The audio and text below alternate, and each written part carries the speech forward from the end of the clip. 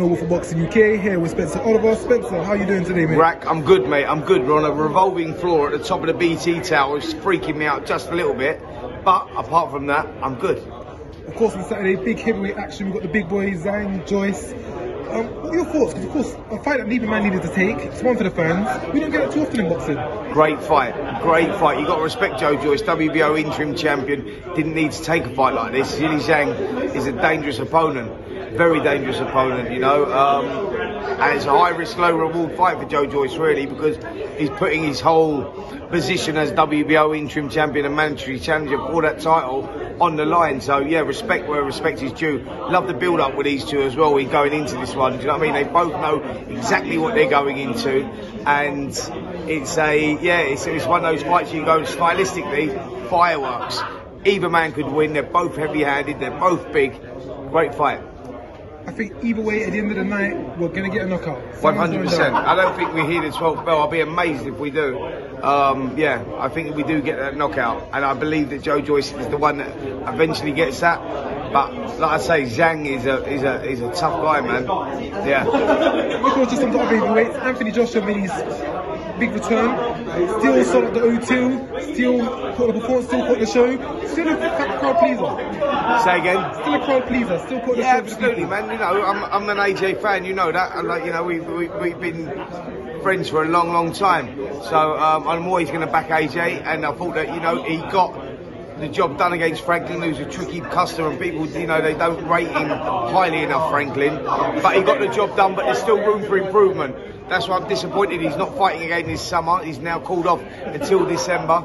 Disappoints me a little bit. Lots of rumours circulating about this, you know, tournament that could be going on out there, heavyweight tournament with Joshua, Wilder, Usyk, Fury, winner, boxes winner and all that. So let's see what happens with all that. But disappointed Joshua ain't boxing before that. I'd like to have seen him out again in the summer because there's still room for improvement.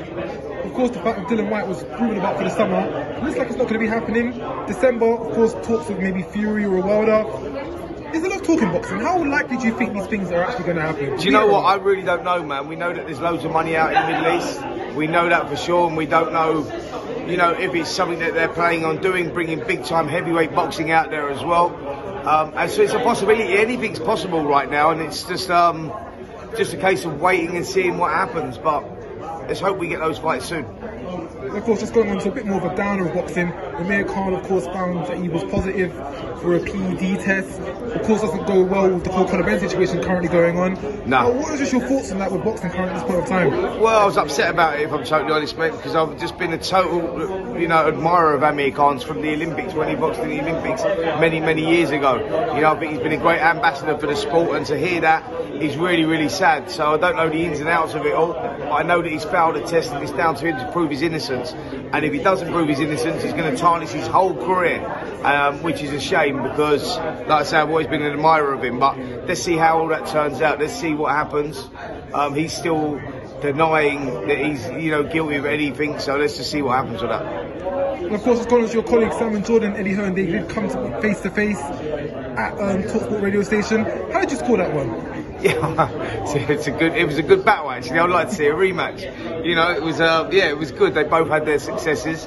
Yeah, it was good, man. It was good. I think that there was a lot of things said on air. There was a lot of things said off air as well, which was quite entertaining. But look, they both got their views, and yeah, I thought it was a good little contest.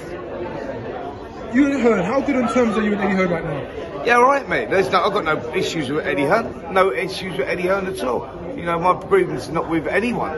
My grievance is with people failing drug tests and not proving their innocence, but then blaming everyone else for it. No, not my fault.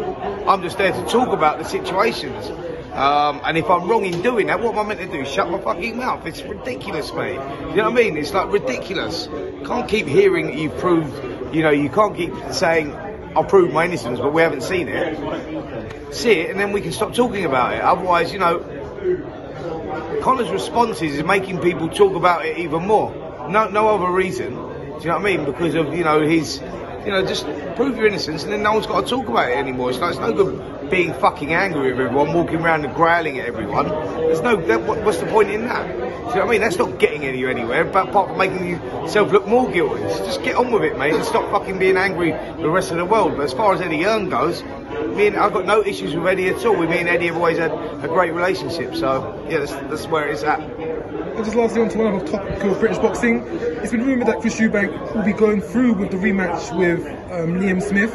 Yep. Do you think it's the right thing to do, or do you think if another fight should be the option? Yeah. I think it's the right thing to do. He needs to try and right the wrongs. So he made that right decision, I think, and I think we will get that announcement sometime this week. Franchon Cruz, Savannah Marshall potentially on the undercard? Yeah, it'd be great. Let's hope so. You know, I think there's some big fights to be made. Let's see where that fight is. Will it be a stadium fight? Won't it be a stadium fight? One thing's guaranteed: we'll get a big undercard, and I want to see Savannah back in action. So it'd be great. Thank you for the time, Spencer. Cheers, man. Cheers.